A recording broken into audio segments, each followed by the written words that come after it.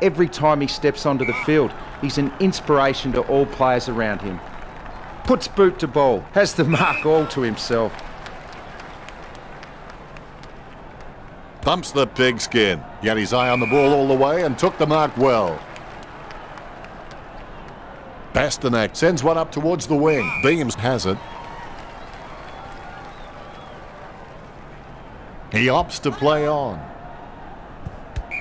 Controlled by Lester. Beams slams it on the boot.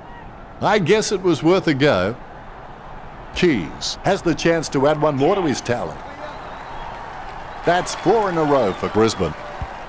That could be the final nail in the coffin. The match is all but finished. Takes control of the bouncing ball. Berry tackles.